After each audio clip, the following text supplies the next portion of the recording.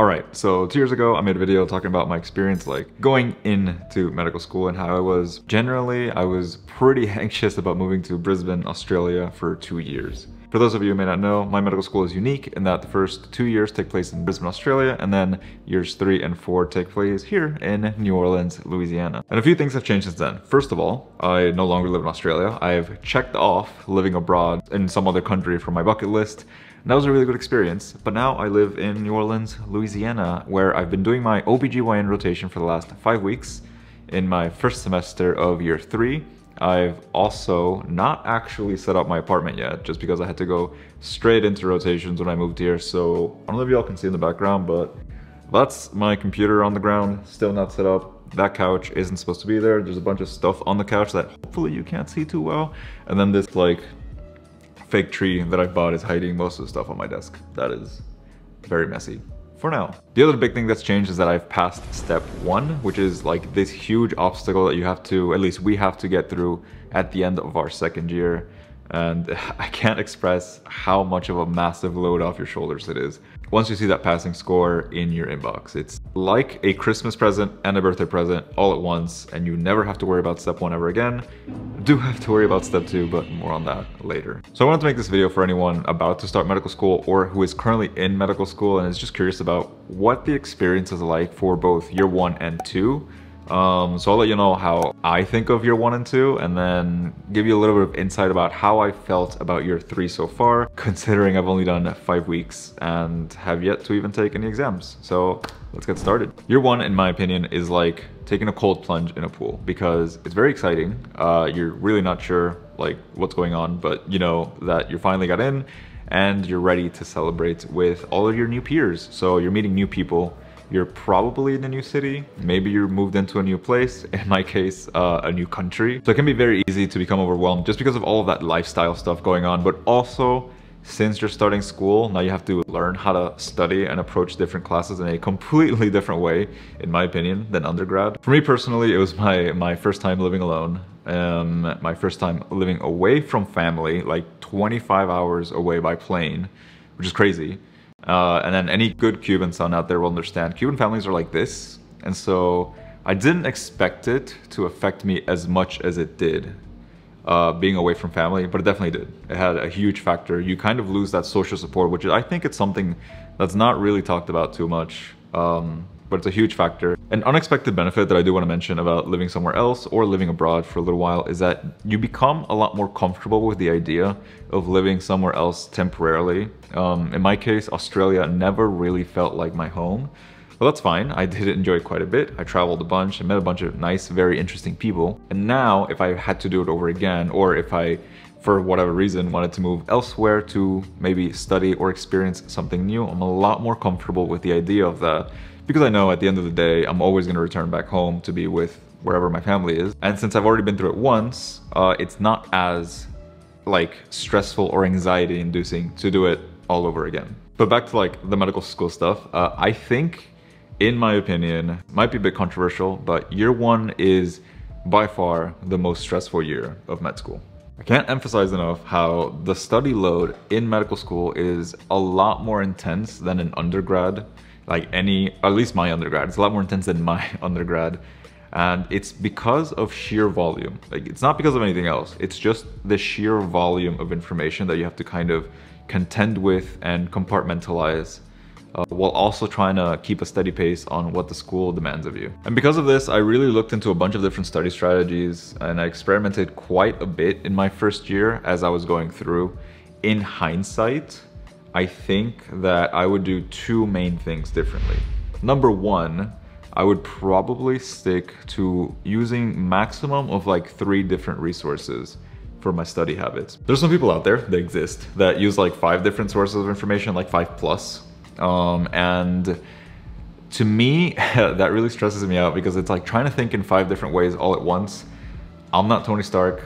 I'm not capable of doing that. And so for myself, that's just not optimal, and I think other people might share a similar experience. So I'm just letting y'all know, try to stick to at least maximum 3. Don't really go overboard with a bunch of different sources all at once. Okay, the other thing, and I'm gonna say something kind of controversial, something that if like looking back, me being in year one, semester one, I probably would not take this advice.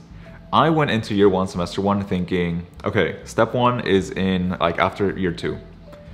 That means that to get through like the 40,000 cards in the On King step one deck, I'm gonna have to start studying for step one from day one. And so theoretically, if I start studying for step one on day one, then I'm gonna crush step one, I'm not gonna have to worry about it, and my life is gonna be eternally easy, etc., etc. My controversial advice in my like second point is to not worry about studying for step one like at all in year one, semester one. And I'm saying this because I'm saying this acknowledging that I probably wouldn't take this advice myself, but looking back now, you know, hindsight is 2020. I think this is the optimal way to go. Whether you take the advice or not, up to you. But the reason I say this is because in year one, semester one, you're still trying to figure out what exactly the school wants. And so it can be very easy to get caught up in like an unnecessary amount of stress, speaking about myself, where you're trying to figure out how much time to actually dedicate to the school, and you're desperately trying to figure out how much time to like dedicate to STEP stuff, even though again STEP is like 2 years away. You have plenty of time. But regardless, my suggestion is year one, semester one, focus on acing exams, focus on figuring out what resources work best for your school, because after all, like all schools are different, all curriculums are different, etc. And after you're done year one, semester one, then you can be gung-ho about step one. And by that, I mean potentially getting like an easier question bank, something like USMLE like specifically, where it's like a very lean question bank. It really kind of focuses on the core subjects and is not as intense as UWorld. UWorld you can say for year two, easy. USMLE though, you can definitely do in year one, just please wait until semester two. If you don't do it, you know, whatever. I'm just telling you what I think is the better way to go, looking back at least. It would definitely save you a lot of undue stress. It would have saved me a lot of unnecessary stress, but that's me hopping off of my little pedestal. Moving on. Okay, so for year two, I'm gonna say it's the slow burn. And I say this because if you've passed through year one, right? You know exactly what the school expects from you. You know exactly what a good daily routine looks like. And so you come into semester one of the second year very confident in knowing what you have to do. And because of this, in the first few weeks, easy mode. You're coasting, you know what everything's about until like rotations start. If you're like me, you're a bit introverted, you're a bit hesitant about talking to people in the hospital and just being part of their management team. Just know that confidence comes with hospital experience. For the 5 past weeks, I've been on OBGYN, and those conversations can be very involved, as you can imagine, and I'm completely comfortable with it because of that built up hospital experience. But like I said, year two is a slow burn because after semester one, you start to realize, oh no, I have to take step one at the end of the year. And that's like almost 6 months away, like maybe even less than 6 months away. For us, since our year is kind of different than US years, we start in January, we end in like November or something. And so for us, we usually take step one in November, between November and January. I took it December 23rd. Excellent decision, by the way, to take it right before the holidays, because if you don't, you're pretty much just gonna be studying the entire time and you're not gonna be able to enjoy that super like precious time with your family that you probably don't see that much because you're stuck in medical school most of the year. But yeah, you start year two confident, and then little by little, maybe you're like 4 months out from your step one date, then you're freaking out because there's no absolutely possible way that you can finish the 40,000 Anki cards that you have to do before taking the exam. And that's expected. It's gonna be more stressful the closer you get to your date. Even if you're well prepared, it's a very stressful exam. It's like 8 hours long, and it's really one of the most difficult exams I've ever taken. I was actually going back and forth with my mates about this, whether for us, the MCAT or step one was a lot more difficult. Personally, and like in my friend group, I think we unanimously agree that step one is a lot more intense, but I'd be curious to know what y'all think, if MCAT is harder or step one is harder, just depending on where you're at that time. Genuinely curious. If you want to leave a comment below, I appreciate it. So that's years 1 and 2. And then after browsing Reddit for an unreasonable amount of time, I was looking things up, and the general consensus for year 3 is that it's the most challenging, the most time intensive, and pretty much just like the worst year of medical school, just because of how much time you're spending in the hospital. And I actually disagree with this for 2.5 reasons. Like I said, right now I'm on my OBGYN rotation, and so that's like deliveries, pap smears, post-pregnancy visits, etc. And that's exactly what I'm studying in my house. I go to the hospital and I see the real thing. It really cements topics and things to memory a lot better. And that by itself, to me at least, makes this year a lot less stressful, because there's a massive amount of synergy in that what you see is what you get. No. What you study is what you get. For years 2 and 1, we did have like a lot of early exposure to hospital things, but for example, I'd be studying something random in classes like respiratory diseases, and then in the hospital, I'd be seeing hematology stuff, which, you know, early exposure, very good. You get that hospital experience in, you get more comfortable talking to patients, and you kind of get an idea of the workflow of things. But since it doesn't have the synergy, it's just nowhere near as good as year 3, where what you study is what you get. Which brings me to the point that even though right now I'm putting in massive amount of hours into the hospital, like I literally leave my house when it's dark outside and I get home when it's dark outside.